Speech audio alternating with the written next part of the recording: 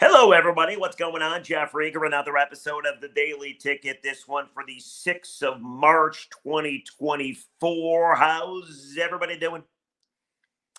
I got to tell you, my wife believes I only shaved my head because of you. She heard or saw or, I don't know, listened to the podcast. I think it was on Monday where I said I am a man of my word. I kept my promise. I told you I was going to shave my head, and I did. I shaved it, though, because of me, not you. You just helped me see the light. I shaved it because it needed to be done. It is amazing how people are reacting to the shaved head. Went for a little workout the other day. I think this was yesterday on Tuesday. Gorgeous day outside, right before it rained. And then afterwards, I'm sweaty. I'm walking my dog. Got the earbuds in, looking at my phone, oblivious to real life. My neighbor drives by, and I see him drive by. I give him a little wave, and I go about my walk. He stops, throws the car in reverse, pulls down his window, and says, "You lose a fucking bet?" I'm like, huh? He's like, "You lose a bet? What's up with the shaved head?" I'm like, it was time. It was time. He's like, "Is this the new look?" Like, not liking it at all. I could just tell. Nobody says, like, "Dude, it looks great." Everybody's like, "Yeah, not bad," or could be worse, or you could have a really weird shaped head. Nobody says, like, "Wow, good look." Like, "Wow, you look great." So I've had to deal with that. But as you can see, if you're watching on YouTube, where the light shines is where the trouble areas are. Meaning, the hair ain't ever going to come back. So I might as well leave it like this. At least I don't have to think about it. I get out of the shower, I dry my head, and I move on with my day. That part is nice. The part that everybody's looking at me so strange, not nice. The other day, I'm walking around in my neighborhood. I had 3 people look at me like, "Who's this guy? Never seen him before." Like, should we call the police? So, fun times. Last couple days. Still getting used to it. But anyway, let's move on with it because I know you got a busy day planned. It's hump day. I got a busy day planned as well. We got a big Red Wings game tonight. Wings in Colorado to take on the Avs, try to end a 2-game losing skid. There's going to be no Dylan Larkin. Got to win this game. At the time of this podcast, it is 2:06 on a Tuesday. So I don't know what happened with the other teams chasing the Red Wings, but if the Islanders happen to win, and you'll know by the time you watch or listen to this, then they're only going to be 4 points out of the postseason, meaning the Red Wings will be 4 points above the playoff cut line, meaning you got to win tonight. Also, a huge game for Michigan State. Sparty's lost 3 in a row, 2 at home, 1 to Iowa, 1 to lowly Ohio State. Then they went on the road on Saturday night. I thought they played rather well, to tell you the truth. And they lost to Purdue.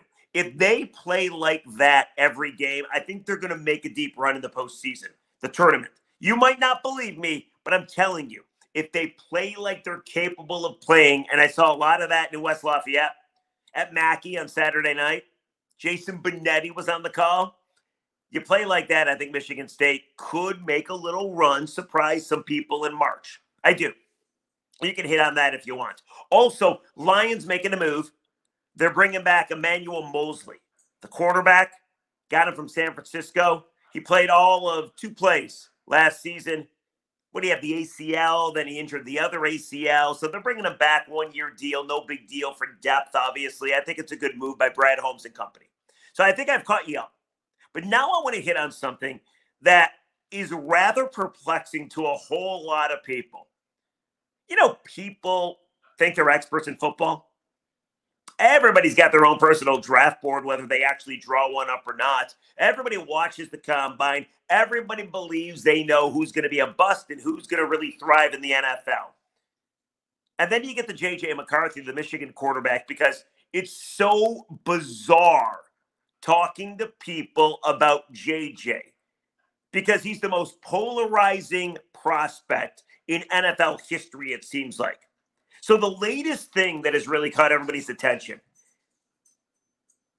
A CBS mock draft has JJ McCarthy going third. Not the third quarterback, but he is the third quarterback too. But third overall to the Patriots. Caleb would go to the Bears, Jaden Daniels to the Commanders, and then JJ McCarthy to the New England Patriots. Now, I understand this is the season of smoke screens. I also understand that all it takes is a writer with a hot take to get his stuff read. I do it too. I'm not against it. I throw stuff out there all the time hoping you're going to watch and listen. Some of it's a hot take and some of it is my true opinion. But Michigan State people, and this is weird that it's come down to this, but Michigan State people refuse to believe that JJ is going to make a good pro. And Michigan people refuse to believe he's not going to make a good pro. I must say, before we go any further, as my dog continues to pant, can never leave me alone when I'm doing a podcast. It's not even her feeding time. I don't understand it. Can you hear her? Here, you want to see her? Bouncy, can I just do the damn podcast, please? There she is. Say something else. Yeah? Do you think... Bark if you think JJ McCarthy is going to make a good pro. Bark if I'm a great dad. Am I a great dog dad? Bark. Oh, yeah. Bark if you're enjoying your life. Oh. Oh, there we go. Bark if you got to go outside.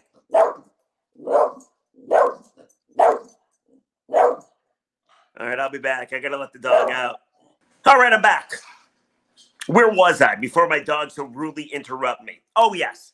Before we get into JJ and how polarizing he is, I must point out, it's so weird, the dynamic that we're living in, where Michigan State fans and Notre Dame fans and Buckeye fans feel the need to trash JJ because all he did was win a national title, while Michigan fans feel the need to prop the guy up so much that at times it's nauseating to Michigan State and Notre Dame and Buckeye fans. Like, I don't really care what happens to a kid when he leaves my school. When he leaves Michigan, that's the school I root for. Whether he goes pro or not, I wish him the best. And the way we go, the only guy I really wanted to succeed because I really was a big fan was Jalen Rose. When he went to the Pacers in the NBA, I watched his career in the NBA. I rooted for Jalen. Other than that, I don't know. I really don't care if a guy from Michigan or Michigan State or really any school has success. I move on to the next class of the college team that I'm rooting for. But not in this instance. JJ won a national title, so we know how it's going to be. Which makes this case of JJ and where he's going to go in the draft even that much tougher to decipher. So let me just bring it to you. I mentioned that we now have CBS mock drafts saying that JJ McCarthy is going to go third overall to the Patriots. CBS Sports' Ryan Wilson is the man that put together the draft, as JJ is the third overall pick ahead of Marvin Harrison Jr. and Drake May. The Ringer's Ben Solar echoed the sentiments. He said, quote, I heard significantly more interest and excitement for how high Michigan QB JJ McCarthy might go relative how high LSU QB Jaden Daniels might go. Even Albert Breer got into the conversation. He wrote, quote, it sounds like the Patriots are exploring all of their options at quarterback. So it's fair to consider Baker Mayfield there too. I also would not dismiss the idea of McCarthy maybe in a trade down scenario or even at number 3. When it's one person, it's a hot take. When it's 2 people, still a hot take. 3 people that people respect now saying they believe JJ is going to be the third quarterback off the board and go to the Patriots at number 3. Like, that to me seems rather significant. And I think we all know what's great about JJ. He's got great leadership, infectious energy, a positive mindset, a guy that loves the game of football. Everybody loves him too. He can be found breaking down film at all times. He's got a huge football IQ, tougher than advertised, can take a hit, can get back up when he's hit, and he's a flat-out winner. 36-2. In high school at IMG, won a natty. 27-1 at Michigan, won a national championship. And that's before you even get to his big arm. He can make all the throws, accurate, great zip on the ball, and he keeps plays alive with his legs as well. Great footwork, fast. What's not to like? Oh, yeah, I know what's not to like. His college career. You see, JJ McCarthy, in 28 games at Michigan, 6,226 yards, 49 passing touchdowns, 11 interceptions, 632 rushing yards, and 10 rushing touchdowns. He didn't get worked all that much. Last season is really what's perplexing people. Really what is preventing people from believing JJ is going to be a good pro. 2,991 yards, 22 touchdowns, 4 interceptions, a lot against bad teams. Plus, Michigan ran the ball 32 straight times against Penn State. The reason people don't think JJ is going to be any good is simple. Michigan did not ask him to do all that much. Like, that is the only reason. JJ passes every other test with flying colors. But the big test, what does your film look like in college? There's not a whole lot of it. Is that fair? If Michigan asked JJ McCarthy to do more, would he have been able to? I tend to say yes. Wolverines also sent 18 dudes to the combine. Those guys are going to get drafted. Michigan had an elite running game. They had elite offensive line play. All the people that say, oh, JJ can't be that good because he wasn't trusted in college, I mean, I kind of feel that's bullshit, to tell you the truth. Michigan's goal was to win the national title. It wasn't make JJ McCarthy a top 3 pick. So to say, well, if they really thought JJ was that good, they would have trusted him more. I think he would have had better stats. I think he would have succeeded. He knew the deal. Jim Harbaugh doesn't just want to win. He wants to win his way. They could run the football. That's what Jim's in love with. That's what they decided to do. Thus, JJ did not get as much play as people wanted to see. So now, oh, well, if he was that good, he would have got more play in college. Do you think it's just possible that Michigan wanted to win and they won the best way they knew how, by running the football? JJ played with a whole lot of good players. It wasn't just about the quarterback. It was about the team. But it's not like he didn't have good moments. 3 touchdown passes in Columbus a couple of years ago. Threw for almost 300 yards in that game. JJ McCarthy was trusted to call protections and check in and out of plays depending on what he saw from the defense. Also was a huge part of putting together a drive down 7 to Alabama in the Rose Bowl late in the game. They went 75 yards in 8 plays, 3:07 total off the clock. Scored a touchdown with 1:34 remaining. He also threw 3 touchdowns in that game. And then I like this from that CBS mock that has JJ going 3rd overall. This is good, I think. JJ McCarthy might be one of the most polarizing players in this class, and I'll admit it. I was skeptical that he was worthy of a 1st-round pick. It's not because he isn't talented. His arm strength and athleticism are impressive, but because he wasn't asked to do a lot in the Michigan offense. That's why. But go back and watch his 3rd down throws from 6 to 10 yards to go. He completed 73% of those attempts. Many of them NFL throws with 5 touchdowns and 0 turnovers. We also talked to him at the combine, and the charisma and leadership just oozes off him. And I get it. You might think that we got caught up in the moment. But I'll say this. Last year, when we spoke to C.J. Stroud at the combine, those very same qualities were blindly obvious in person, and it certainly did not hurt his cause during a historic rookie season. That was from CBS Sports. I like the part about the 3rd down NFL throws. You could make the point that they trusted JJ to pick up those 3rd downs to keep drives going.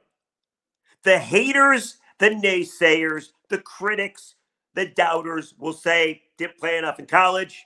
Harbaugh didn't trust him enough. Ran the ball 32 straight times against Penn State. That's what they'll say. Oh, and by the way, they played a lot of bad teams too. People like myself will say, the dude's got every possible intangible known to mankind. He does everything well. We've already told you about them. I do believe if Michigan asked more of their quarterback that he would have been great. They didn't. Is that a knock on JJ, or is that simply how Michigan ended up winning a national championship? It's really hard to think that Michigan did too much wrong unless you believe they cheated, because the end goal was to win it all, and they won it all. I want to know what you think. You think JJ is going to be a bust? Do you buy that JJ could go top 3? He's going, everybody has him going at least top 10 now. Do you think he's going to be a good pro? Do you think it's a big deal he didn't play as much as people wanted to see him play at Michigan? If Michigan do more, you think he would have been one big fat failure? I want to know from you, because this is polarizing. Now, there's two sides to every story. I was reading this Denver Post article because the Broncos could be in play for JJ McCarthy. They might have to trade up to get him, or maybe he falls to 12. But in that article, an anonymous coach, always love anonymous quotes, but an anonymous coach was cited as saying an anonymous coach was cited saying JJ is Jimmy Clausen. That's his comp. And as we know, Jimmy Clausen sure in the hell did not work out at the NFL level. I'm so curious what you think. JJ McCarthy, is he going to get drafted high? Is he going to be a good pro? Let me know on the comment section. By the way, JJ is going to have his pro day later on this month. He's going to get a chance to jump. He didn't do that at the combine. At the combine, he did miss some throws early on, and then he impressed everybody afterwards. Made some long throws, made some accurate throws, has good zip on his football. I think JJ is going to be good. I do. I think he's going to be very good in the NFL. They're great. The only knock against the people that don't like him because he went to Michigan is that he didn't play enough in Michigan. That's the only knock. And apparently you can't take a guy that only threw for damn near 3,000 yards in the top 3, 5, 7, 10 first round. I guess. That's how people are thinking. What do you think? Let me know. In the meantime, enjoy your Wednesday. Let's get to some comments tomorrow. We've already gone too long. I had to take the dog out. I know you got a lot of things to do on this hump day. So I'll get your comments tomorrow. Plus, I have to give you a belief about Tom Izzo, and I wanted to wait for the Northwestern game to be over. That's tonight. So I'll do that tomorrow. It's been fun, guys. I'm going to take my bald head, and I'm going to go now enjoy the rest of my day. As people will come up to me and say, hey, not to be mean, but you look like shit. That's pretty much what people have been saying to me since I shaved my head. Anyway, we'll catch you tomorrow on a Thursday. Good night.